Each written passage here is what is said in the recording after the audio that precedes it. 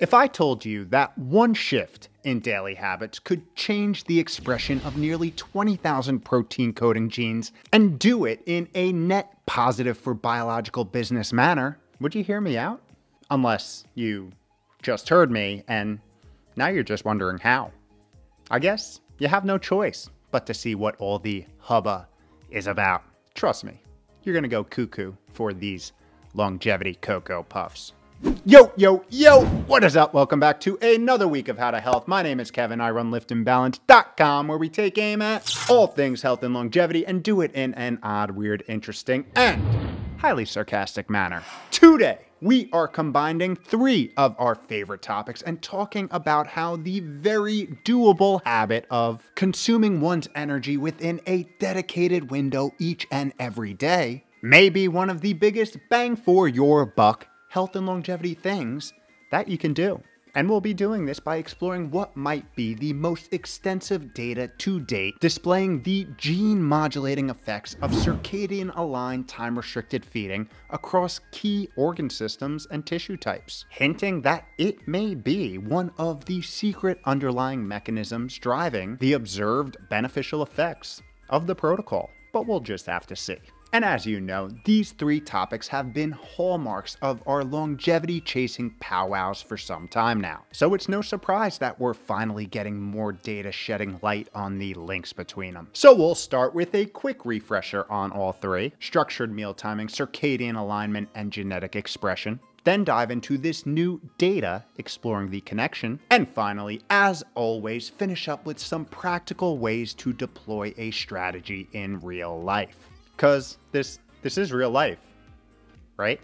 Just checking. So sit back and listen up, because this next 3 minutes and 42 seconds will prime you for why this research we're about to review is so damn cool. And for your reference, we have full and elaborate breakdowns on all of these topics, the links of which I will put in the show notes below. With that, we embark, next stop being our DNA housing chromosomes, our genes and their expression. An often overlooked yet super important fact is that deep within all of our cells lies the entirety of our genome, meaning all of the different tissue types that make up our holistic self as we know it have the same exact genes. Cool, right? But also begging the question, what exactly makes them different? I mean, a neuron and a heart cell, although both important, certainly don't carry out the same function, right? Well, the simple answer here is it's the genes which are turned on and off which make our cells different. This is known as epigenetic expression, a topic we touch on quite a bit across this channel. But as it pertains for this conversation, here's what you gotta know. We have upwards of 20,000 protein coding genes, meaning when these genes are expressed or presented the right biological trigger, they code for the creation of proteins which often have a whole body systemic effect. And guess what? This process is what essentially allows us to carry out life as we know it. So it's kind of important. And when it comes to our cells, each cell type has a number of these genes that are always turned on or off, while also having a number of genes which fluctuate based on the context of the situation. But what causes it to fluctuate, Kev? Great question. In simple terms, our environment, aka the context in which we're living life. Our diet, movement, sleep, stress, nature exposure, circadian alignment, and likely a ton of factors we haven't even scratched the surface of thinking about yet. And based on those everyday factors, many of those fluctuating genes across our various tissue types become expressed in different ways, ultimately determining how well we operate at the cellular and metabolic level, and thus, by association, determining our short-term health and long-term longevity. With that, we end our crash course in epigenetics and turn to two of the most powerful environmental modulators of this genetic expression: eating and circadian clock alignment. I mean, come on, isn't this fun? I see you having fun over there.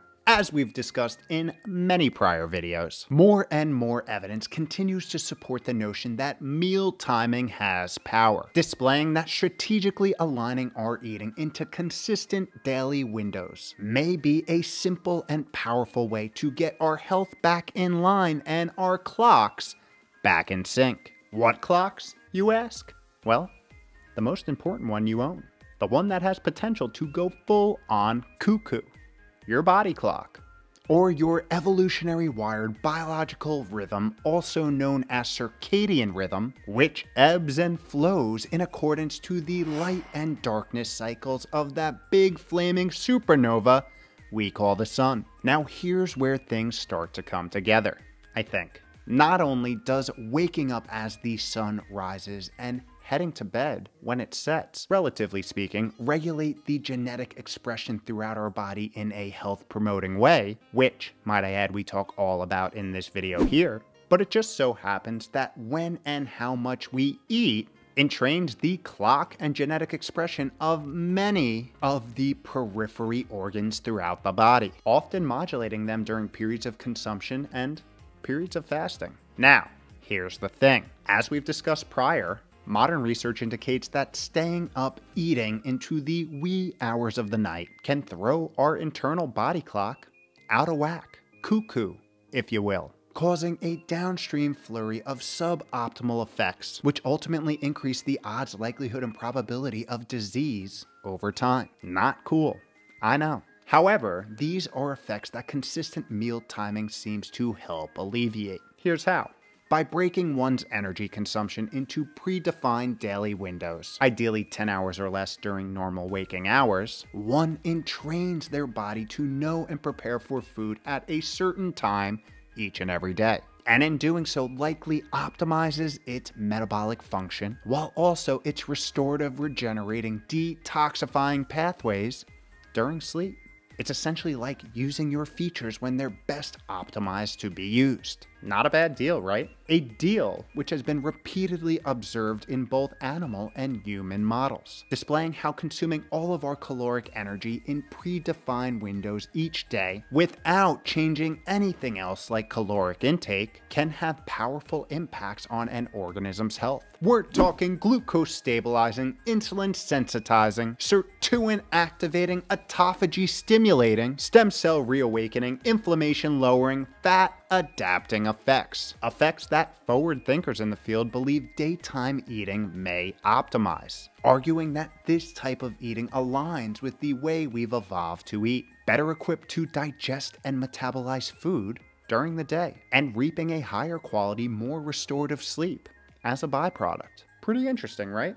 This, along with a very positive N of 1 experience, has made me a dinner rebel for nearly 5 years now. A journey and experience which I break down in full detail here.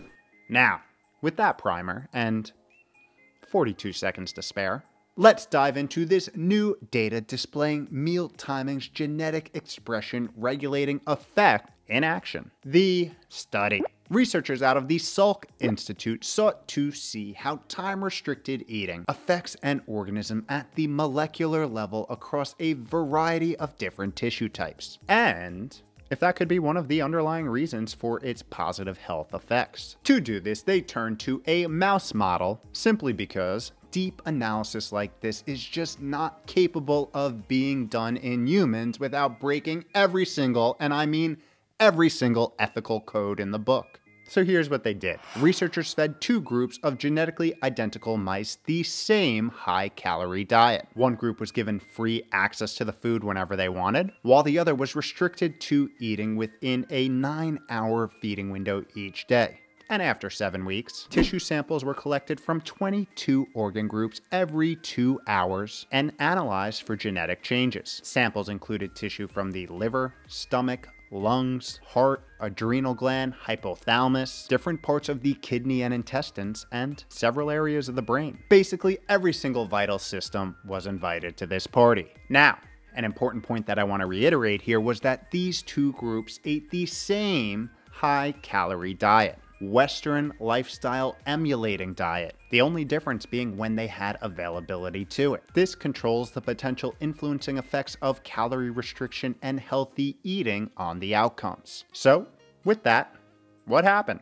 Well, the best way I can describe it is the genomic equivalence of an interpretive dance. You know, the one we all do uncontrollably every time Taylor Swift releases a new single.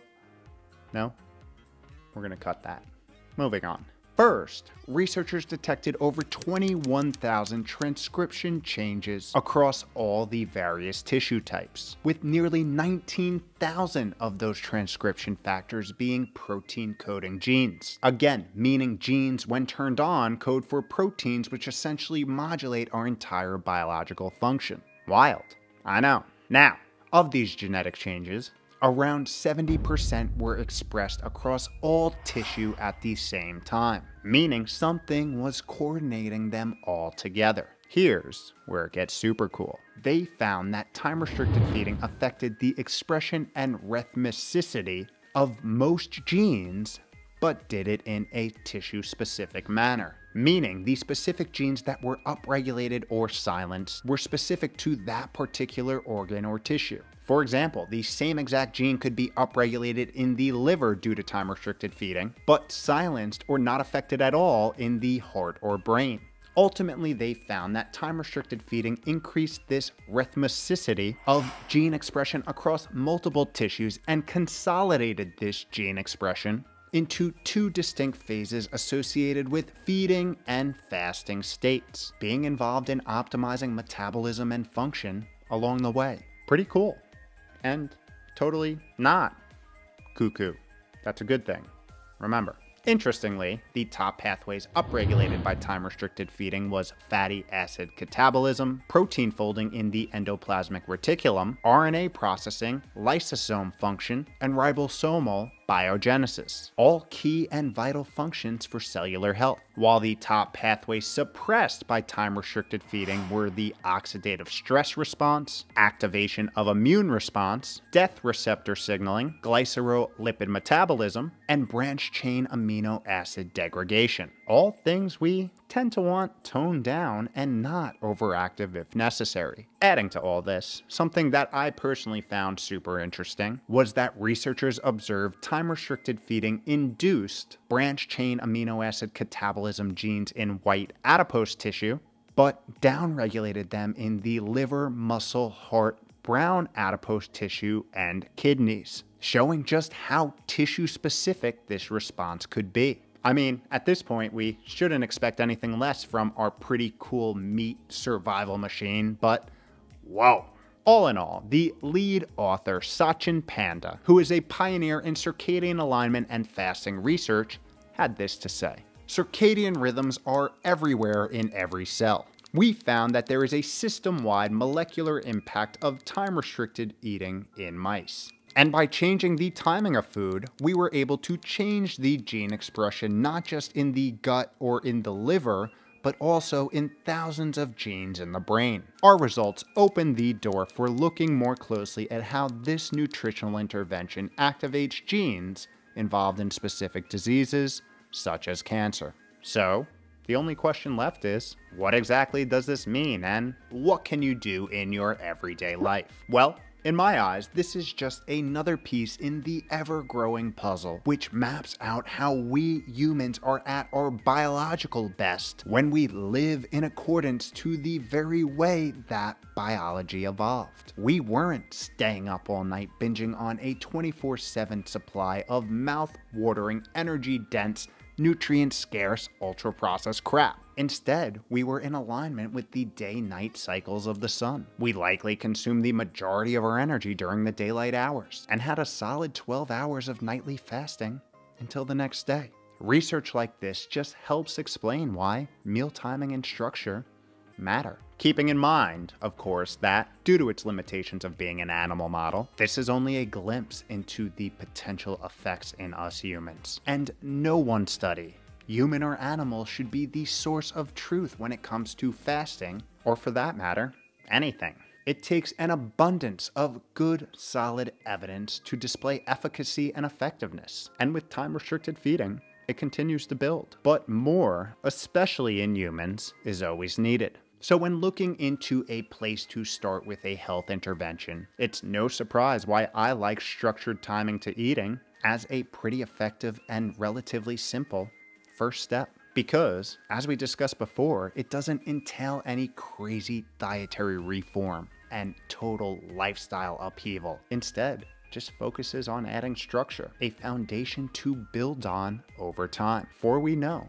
the secret sauce to vitality and longevity is being intentional and methodical with the approach of sustainably adding habits over time. And the fact that simply incorporating some structure into your daily eating can keep your body operating more efficiently at the cellular and metabolic level makes it a no-brainer, if you ask me. A simple and doable onboarding to healthier eating that has a lot of cellular upside and very little downside. But what do I know? I'm just some crazy dude on the tube of Yoop. So always discuss with your medical professional before embarking on anything. With that, when it comes to building your ideal protocol, here's an approach to noodle on. First, baseline yourself. Spend a week observing what your normal feeding window looks like, including when you start consuming any liquids or solids with caloric-containing content. And yes, milk and sugar in the morning beverage counts. And when you finish. Research indicates that most people drastically underestimate how large their feeding window actually is. So observe yourself. And while doing that, identify a goal window that you eventually want to achieve. Ideally 10 hours or less, closing it out around 2 hours before bed. And with this information, slowly adjust your current window by about 20 to 30 minutes every few weeks, shaving off a few minutes on each end until you reach your desired window. This will allow your body to adjust with minimum friction, making the transition much more sustainable. Remember, we're all playing the long game here, so take your time and know that part of making it sustainable is being flexible when you need to, because consistency is always more important than perfection. Oh, and it's also important to remember that no habit is a silver bullet. True long-term health and longevity comes from an overall shift in lifestyle habits. A shift which encompasses real whole food eating habits, high quality sleep, circadian alignment, daily movement, stress management, and nature. But as we know, Rome wasn't built overnight, and neither is cellular and metabolic efficiency. But, as we learned today, one of the best first steps is swapping out that old, dysfunctional cuckoo clock. So, don't leave it to chance.